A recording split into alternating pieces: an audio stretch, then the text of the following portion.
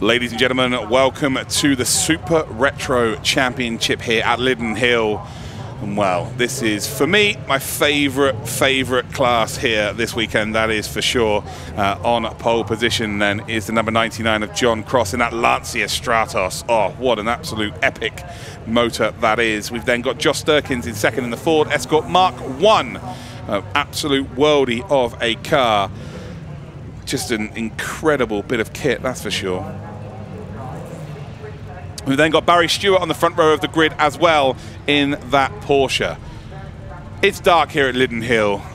We got some of the world's most famous historical rallycross rally cars here, and we're going to see flames. I don't know which one's my favorite, but old cars, flames, I'll take it. We're at Lydden Hill. This is going to be a golden generation race. No joker lap for these drivers this time round. 3 laps, here we go. And we are green light racing here in a Stratos. Gets an absolutely lightning start then. It looks like Ray Morgan in the 114 has got a fantastic start as well. He's in the Ford Escort Mark 3, but ultimately he's actually filtered a bit further back here. So he's going to end up in 7th position. Looked like he was going to make a run then for a top 3, and it's not quite worked out. The Volkswagen Beetle though of James Harold is in P2. What a start it is for Harold. Herbie Harold through then the Devil's Elbow we go.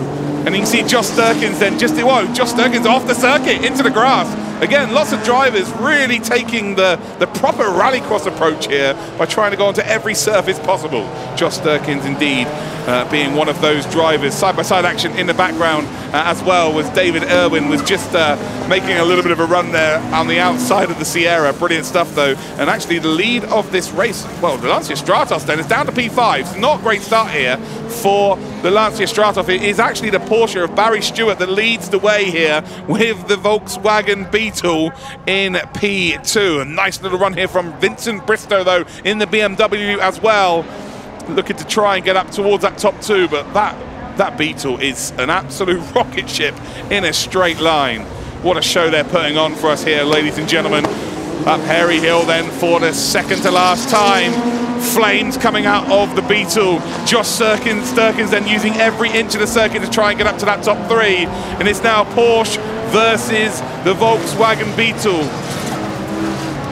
And I tell you what, the Beetle's going to make a move up the inside. So James Harold then does take the lead of this race. And as we've got 1 lap to go, can the Porsche potentially get back up towards the lead here? And watch out for Josh Sturkins as well. He's got a very quick car underneath him, especially in a straight line. But as it stands, then it's James Harold leading the way, guest driver this weekend, and absolutely showcasing the skill set, showcasing the car's potential here in its 2021. The Porsche then takes the inside line through the Devil's Elbow, and I think Josh Sturkins is going to be able to quite easily take P2. There we go. Flames coming out then of the Beetle as well. Oh, beautiful to see. And it is merely just a couple of corners to go here.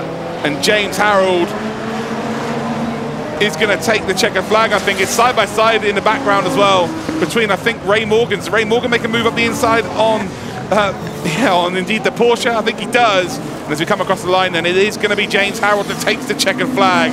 An incredible performance to take the victory. It is indeed going to be second then for Sturkins, Morgan in 3rd, Bristow in 4th, Stewart in 5th then. We've got Ewan and Maroney in 6th and 7th. Tapscott, Pascoe, Davey and Cross are your drivers. What a performance it was. It's a Volkswagen Beetle, ladies and gentlemen. Everybody's happy here at Lydden Hill.